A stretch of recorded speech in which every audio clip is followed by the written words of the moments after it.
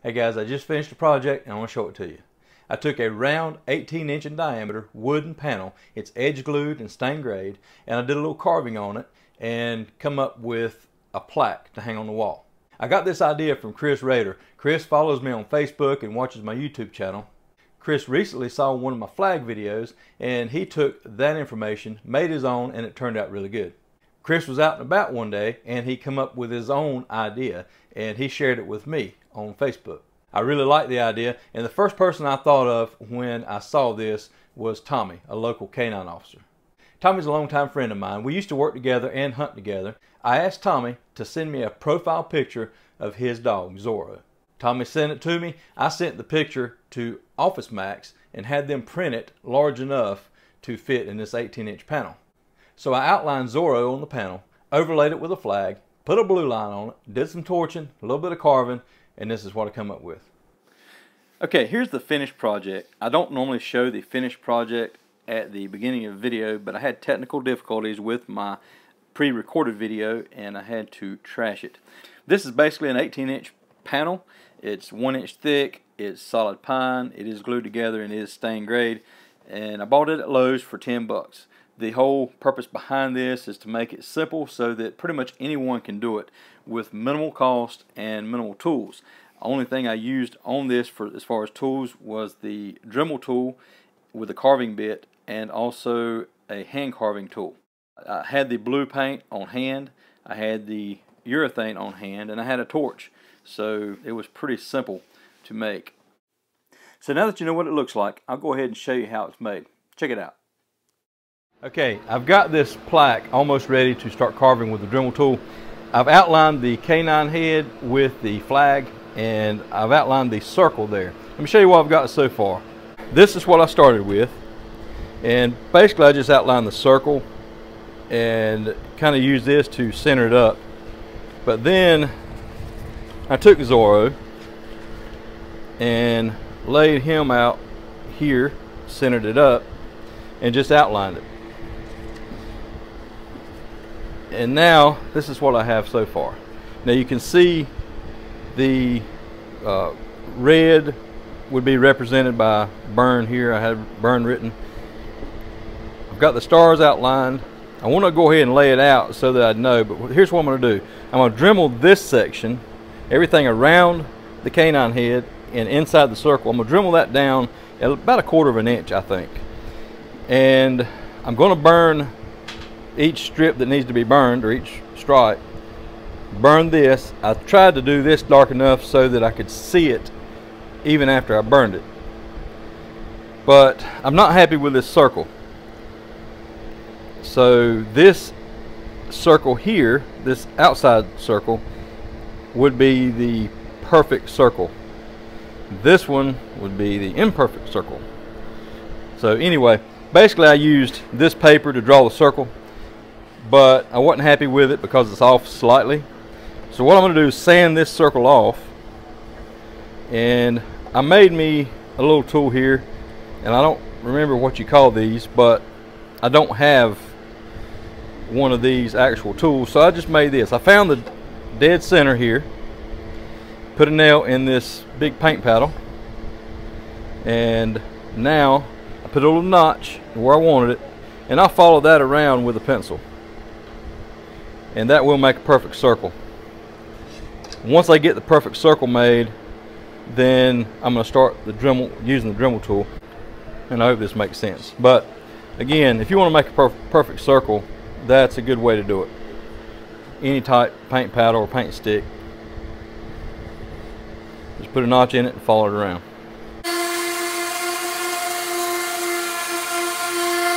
I just shortened my paint paddle so I don't have to worry about everything that's on my workbench here as I spin it around. So I've got this off now, good enough so that I'm not getting the two lines mixed up. A bit of a perfectionist. So now you just follow that around in that notch.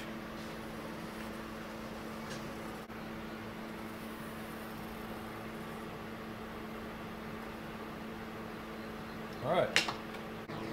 Okay, now I have a perfect circle to follow with the Dremel tool. and there is a hole right dead in the center, a very small hole with that nail, and I'll be able to remove most of that. You're not really going to notice it, especially once all this stuff's burned and carved. So I think now I'm going to start with the Dremel. That way I can at least make the line with the Dremel so that when I go back and burn this, I don't have to worry about trying to find this line again. Okay, here I'm simply following the lines with my Dremel tool, and notice I use my left hand for support. It makes it a lot easier to follow the lines. And also notice Maggie there helping me on the workbench. Alright, so I've got the K-9 outlined and the circle. So now I'm going to take out all this, approximately 1/4 of an inch, and then I'll work on burning the wood there. Okay, here I'm using the Dremel tool just to remove the wood about 1/4 of an inch deep around Zorro's head. The Dremel tool does a great job. It does it fairly quick, but it does leave it pretty rough. I'll have to come back with a little sanding drum on the Dremel tool after this to kind of smooth it up a little. But I'm going to follow that up later with a hand carving tool. Keep in mind, if you do have a router, it would go quicker and smoother with a router. I just want to keep this simple to minimal tools. I've started here with this sanding drum here on the Dremel tool just to get the roughness off.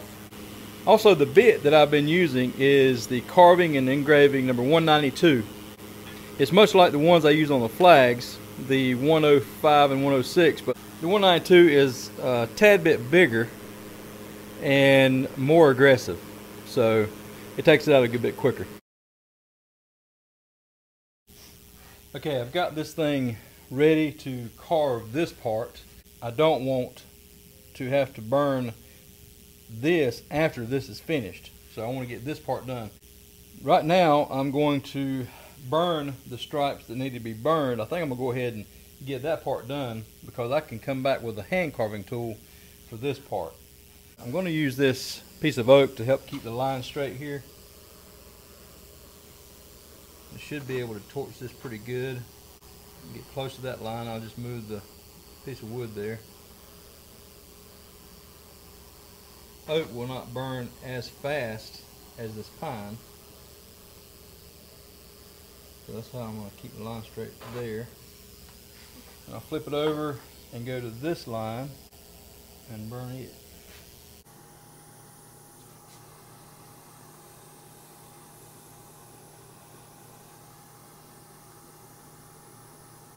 And this is doing a good job. I do suggest a smaller torch.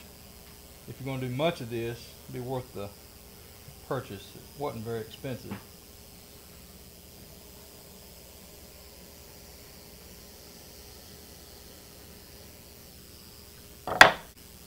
Finish this out, and hopefully it's going to work out just as planned. Alright, here I'm just finishing out the stripes and the union and the outside edge of the panel with this torch. This is a butane torch. It's made by Burns-O-Matic. It's a great little detailed torch. Also, the size of the flag used for this project is the same as the 13 by 24.5 inch flag that I make. I use the same template for the stars. Alright, now I'm almost finished with this thing. One of the last things I wanted to do was do the hand carving on the recessed part. Let me show you what I'm talking about. So once I finished painting the blue and it dried, I went ahead and clear coated one little coat of the whole thing. That way I could work with this and not smear this charred part. So it's kind of protected. You know, it did flake a little bit here and there, but for the most part it is protected. It hadn't smeared everywhere. So once I get this part finished, then I'm going to go back, blow it all off, and probably just clear it just like it is. And other than throwing a hanger on the back of it, it'll be finished. Alright guys, I finished carving this thing last night and it turned out pretty good. Check it out, see what it looks like. I've already got one coat on it, and I'm going to put one more coat on it and I should be done with it. Alright guys, that's it. Pretty quick and easy project, and also very inexpensive. Hope you like it. Thanks for watching. Y'all have a great day.